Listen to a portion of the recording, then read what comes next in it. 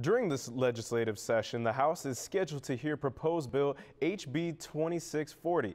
The bill asks Arizona to grant millions of dollars this fiscal year to the Department of Health Services to aid in the research, treatment, and diagnosis of the autoimmune disorders PANDAS and PANDA. Amber Kahwaji spoke to members of the PANDAS Awareness Group about the importance of the bill.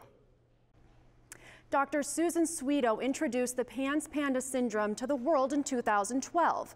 Over the last few days, Dr. Sweeto was here in Arizona addressing the House Health Committee on PANDAS awareness. She says as many as 1% of grade school-age children have the classic form of PANDAS, and having a center to diagnose and treat children is necessary.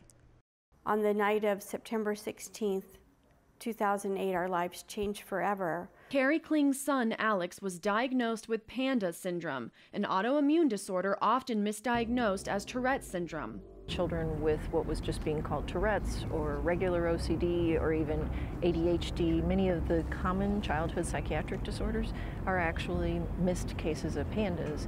In fact, it took Carrie and her family 9 years traveling to 5 states, seeing 25 doctors to properly diagnose Alex and get him on the right treatment. And we believe that children need to have a very comprehensive medical workup because PANDAS, post-strep, OCD and behavioral problems is the majority of the cases of PANDAS. About 80% you will be able to find a strep trigger. That's why the PANDAS Awareness Group is asking state legislature to help fund the Center of Excellence at the University of Arizona Medical Center in Tucson. The center is basically designed to take the most severe kids, help them, treat them, give them a projected plan of recovery, and then put them back in their own local environment, their homes, and let them recover.